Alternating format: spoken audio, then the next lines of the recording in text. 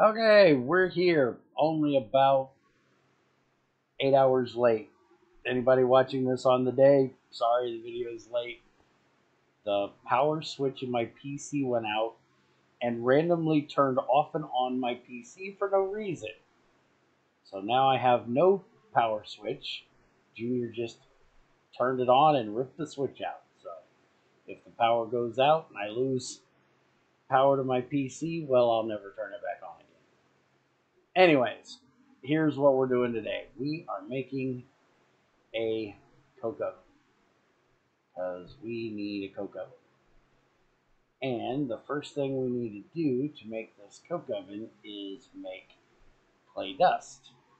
And that is why we made the mortar, because with the mortar we can make clay dust. We did it for other reasons, but this is the primary reason we need it right now, because to make clay dust you need to, ignore that one, have a sifter with some kind of clay ore. You're not going to find that. A squeezer with some kind of ore crop. You're not going to find that. Hammer a clay ore. You're not going to find that. Centrifuge is going to give you refined clay ore. This is a new thing Greg has added where if you look up a dust, it will show you any type of dust. This is something he might need to fix, because this might confuse somebody that doesn't know that there is no clay dust, but I doubt he will. Cutting up crap, or hey, look, there's what we need. You can just take the ball, stick it on the mortar. You can also use your shredder as well, but well, we don't have a shredder yet, so we're doing each ball individually on a mortar. And as you can see, make sure you have food when you're doing this. The mortar being a manual powered machine, it takes hunger to do so. So now we just need to put these out around the outside, around the outside, around the outside. A water bucket in the center. And then we can pull our fire bricks out. As you can see, the water bucket is filling itself automatic. For anybody that hasn't seen it, we have a water pipe running here from the drain that is in the river, and then it goes into a barrel which is open. Let me get my wrench here. So the pipe is open to the barrel. The X shows the open side, and then the barrel itself is set to will fill adjacent tanks, which is what we need, because this is not, there's no tank technically in this table, but the bucket, when it's in the table, is considered the tank. So it will fill it. Now, you need to do the barrel underneath or beside or behind. Any of those will work, because you have to have 1,000 liters of water to fill a bucket. And the huge water pipe, the huge wooden pipe that we're using, let's just look up pipe. If we look at a huge wooden pipe, it only has a bandwidth of 600. So it can only move from one place to another in a tick 600 liters.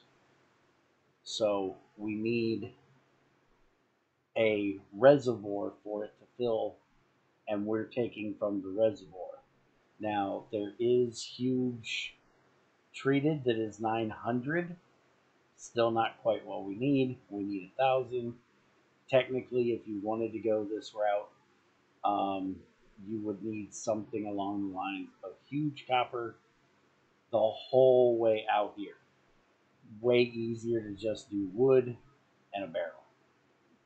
Now, if for some reason you go really fast, like I should be able to pull about 16 of these out at a time, and then it will not fill, Oh, we ended up getting it. But just give it a second, it will fill. It just has to get more water in. But there is our fire bricks, which if we look up the coke oven, it says in the tooltip that it is a 3x3x3 hollow structure of 25 fire bricks filled with air. That just means you need a hollow 3x3. That's what the filled with air means. The main block centered on the side and facing outwards. So it's a 26 block structure. One of the blocks needs to be this. So this is our next recipe. We need to get that made. And so we need 3 rods and a plate and 2 screws. So we're going to take our bolts here that I already bored and turn those into screws. And as you will notice here, as I build this, a few things I have are iron, and a few of them are wrought iron. And this does not matter. It can be iron, wrought iron, or steel. Does not matter. So now we need a hammer and a screwdriver. So we'll put our screwdriver down there. We'll grab our hammer off the anvil. Put that up there. That will give us our controller. Put our tools away. And now we will go outside, and I prefer Coke, please. Apparently, they don't like Pepsi. So, yeah, let's go inside to look at the quest book part. Don't want to deal with a zombie at the moment. So if we go in here and we go to Steam Age, there is our Coke oven. Gives you exactly what you need. And it looks like it tells you pretty much everything it needs right there. So give me my cookie. And that unlocks our treated wood. That'll be the next thing that we can work on, is making some treated wood, which we could take all of our pipes out if we wanted to get a little extra bandwidth and turn them into treated, but I'm not really going to worry about that. It does have to be nighttime, so I got to fight all the things, because for some reason there are zombies everywhere on this little island. Alright, so we're just going to build this like right here. I will end up with 2 of these. 2 usually keeps me going for what I need. So we will have a second one of these here soon. There we go. That is our Coke oven. Built and ready to go. And since this is our first multi-block structure, let me make a new glass lens here. I need to find a flawless gem. I was sorting my stuff the other day, and this is all the gems I currently have. But I need to find a flawless one to make a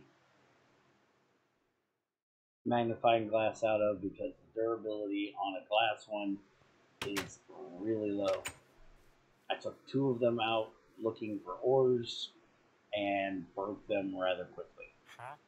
Alright, so you right click it and it says produce whenever there is space, except input on all input slots.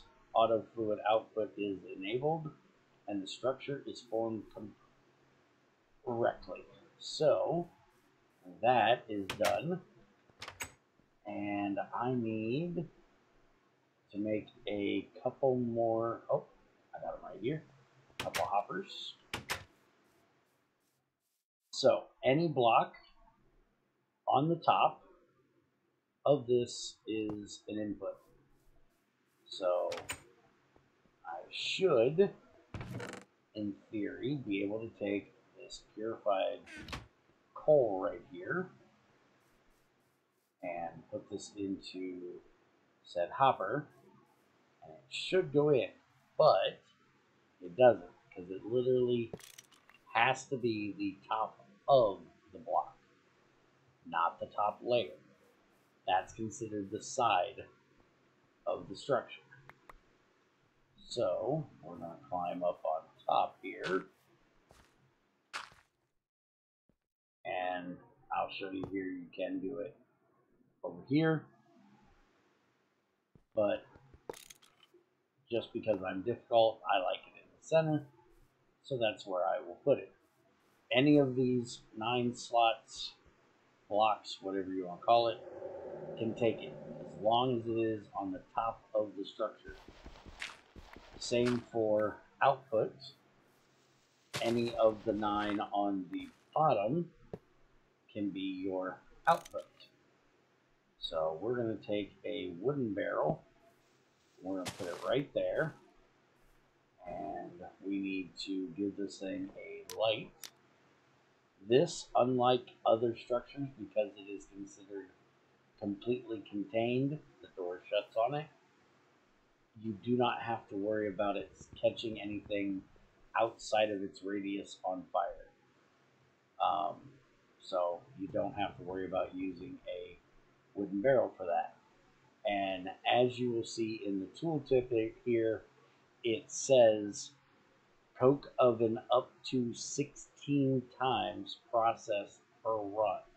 So it will do 16 at the same time. It will do them depending on the amount you have in there. If you have 1 in there, it'll run faster than if you have 16. So you're not really saving yourself on time, you're just processing them in bulk. So it's not adding to the world tick, basically, I guess. But it's really nice because it runs, these run way faster than just about any other. I normally run, if I'm playing with, say, rotary craft or railcraft coke ovens, I used to make like 16 of them to be able to keep up with the amount of charcoal or coke that I can make in 2 of these. That's why I make 2. Is because 2 of them are good enough. And as you will see, when this gets done outputting here in a second, it will automatically output and put it into our barrel. And the next thing we need to do is we need to give it an output for its fluid, which I need to make another wooden hammer because I just broke mine.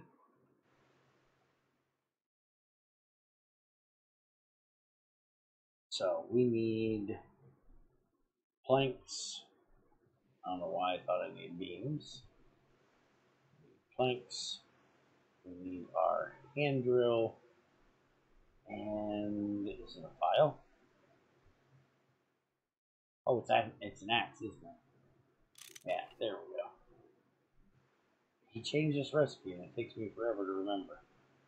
Alright, so we need that and that.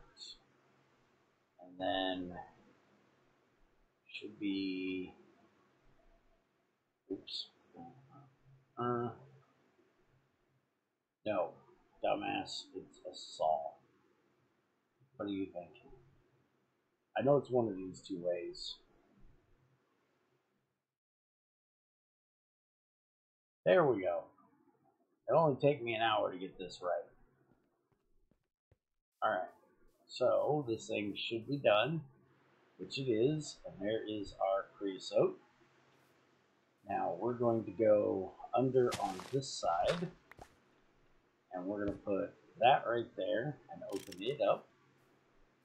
And then you'll see that some of that creosote is gone because it is now in our pipe. So with that, we can take a bathing pot, which I'm just going to use the one I have right here. I'll make another one later. can literally open that right there, stick that right there, and that is our creosote. So I can take 4 of these planks out there. I can stick them in here. That'll give me my 4 treated wood planks. And once I make the iron rods now, which I will save you guys from watching me do, I can now make the better wooden barrels. So you have, with the cheap wooden barrels, they can hold up to 5,000. You have lead, bismuth, bronze, and brass as options. Then you have your regular wooden barrel, which holds 10,000. And I guess this is a good time to bring this up. I'm sure it's going to come up many other times. There is a underscore in the number because Americans use a comma, and apparently in Europe they use a decimal point. And Greg did not want to favor one or the other, so he just chose his own and put a underscore there so it breaks it up.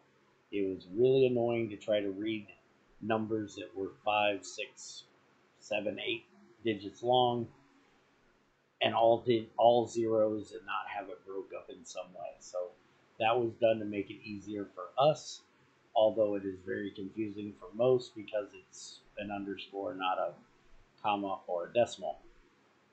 But anyways, so the wooden item barrel holds 10,000, and that just needs any kind of iron or steel rod and treated wood. So for things like my limestone here that is completely full, I'm going to make a treated wood barrel with a better barrel for that. Now you also have ironwood, which holds 10,000 as well, and is not flammable, but that requires you to get ironwood planks, which means either IC2 crop breeding to get the GregTech ironwood crop, or going to the Twilight, which we may end up doing one or both of those in the future. But for right now, a flammable one is fine because I'll just keep it away from anything flammable. And then you also have the same thing with your cheap liquid barrels. You have bronze or lead, bismuth, brass, bronze, and then you have your treated wood and iron version.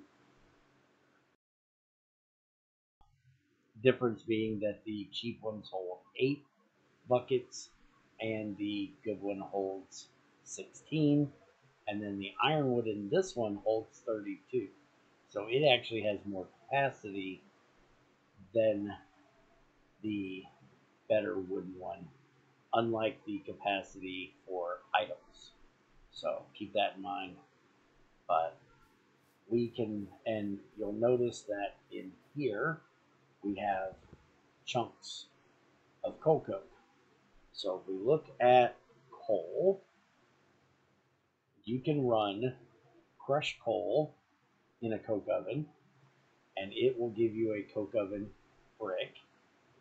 You can run purified coal ore, which will give you 5 chunks, or 5 chunks. So it gives you a little bit better if you wash it. So you should wash it. You can still do the normal coal item, and it will give you 1 coal coke item. But I would suggest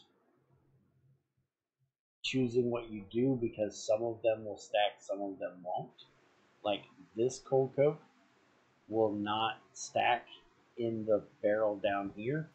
See if I go and I'll just show you here. I have 27 of them here. And if I go throw them in and light it up, As you can see, it did 16 at a time, so it's going to run for a minute. And you'll see that it's going slower than when it did 10. But it will get stuck in the hopper and not go into here. But if I take 8 of these out of here, I only needed 4, but I turned them into the brick. And then if we just take the barrel out a second and put it back in, we put in the brick, all of the chunks will go and automatically make a brick. And we can also do that if we come in here and we take 9 of these and we make a block of coal coke bricks. We can break this again, put this down here, put it in, and now it took everything I had, the chunks, the bricks, and they are stored inside. So depending on how you want to use it, how you want to store it, that's what you use. But you cannot do this into there. It will get stuck in the hopper behind it. So keep that in mind. For my playthrough here, I will be making some item pipes because hoppers can interact with item pipes. You can input to a item pipe from a hopper, so we will use them and we'll just make multiple barrels. And we'll have one for charcoal, one for coal coke bricks, one for coal coke items. We'll also have lignite, because that's the next thing I wanted to show you here in just a second. So you can also do the refined coal ore, which will give you 6 chunks. So if you have a centrifuge, you definitely want to run your coal through that before you put it into your coke oven. Now, once you get to the dust, you're out of luck. You cannot put dust in there to make any kind of coal coke. That's why I do not do the sifter, because you can run, if we look at our purified here, you can run this through a sifter, which will give you 45% chance of dust, 36% chance of coal, 18, 13.5, 3.6, 0.9, and 0.09%. So you may get more total output if you're looking at coal itself by sifting it. It all depends on your luck of RNG, but if you look at it over the potential energy gotten from it, you're going to get a lot more as dust than you will as items that you won't be able to make into coke. So I have at least found that it is better to skip the sifting and just turn it all into coke in the coke oven. Now, lignite you can also do. So if we look at where is the charcoal lignite? Here we go. So lignite in a coke oven will give you a lignite coke brick. So basically the same thing as the regular coke, except it's an entirely different item. So you will definitely need a different material to do this with. Why is the purified? Oh, I hit charcoal again. Daggone it. There we go. So you'll see that gives the chunks. Same exact output. Although, and let's see, I think the lignite might actually give more creosote. Creosote from one coal gives 500, and creosote from 1 lignite gives 750. So if you're wanting creosote more than solid fuel, lignite is your way to go. If you want more solid fuel, then you want coal. And then, of course, you also have charcoal. So if we look at charcoal in the coke oven, you put in your logs, you get a charcoal item out, and there is tons of those that you can do. You can also put beams in. So if you want to strip your wood before you put it in, you can do that as well. You get 300 liters of creosote from a beam, and I do believe this is no matter what wood it is, and you get 350 liters if you do the wood itself. So you do get a extra 50 liters of creosote if you leave the bark on the wood. One major thing is willow is actually a special wood. This is something that Greg kind of borrowed from TFC, is that if you put a willow log in, you actually get 2 charcoal per log and 500 liters of creosote. That's why I have a willow tree right there, because if I'm going to make charcoal, which there's a good chance I will at some point, I will be using willow to do so. Get rid of this jerk. Alright, so this has turned off. We have our creosote. We have no item in there. And if we come down here, right there's our 27 coal coke. So it does not go in there. But if you take, really, there's another one of these guys. Just jump inside. If you take these and put them in your crafting grid, you can turn them into bricks. So if you use a auto crafter, which we do have, the BuildCraft auto crafters in this pack, there they are. So you can use one of these if you choose, or if you don't want to use something outside of GregTech, there is a auto crafter from GregTech. Only problem is it takes EU to do so, so it's not something you're going to be able to do early on, which is why I will just make 2 different barrels, have one for coal coke in the item form and one in the brick form. Now this should be possible. I've actually never tried this because I've never needed to store my coke more than 10,000 of them at a time, but let's actually try this and see if it will work. It should, in theory. So if we put the block in there, and it does. So if you want to store it as blocks, you can do it as well. I personally am going to just change mine over to bricks. I'm going to do the same with the block, and we're going to store them all as bricks. Now later I'm going to change them over to chunks, and we'll get into why that is then and why I do so at that time.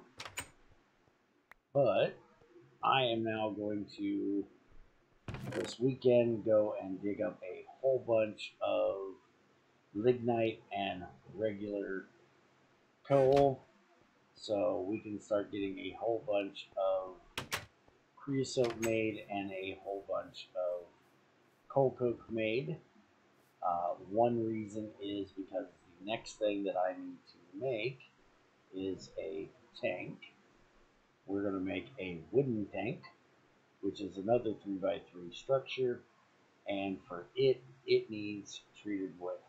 So I need 26 blocks times 4.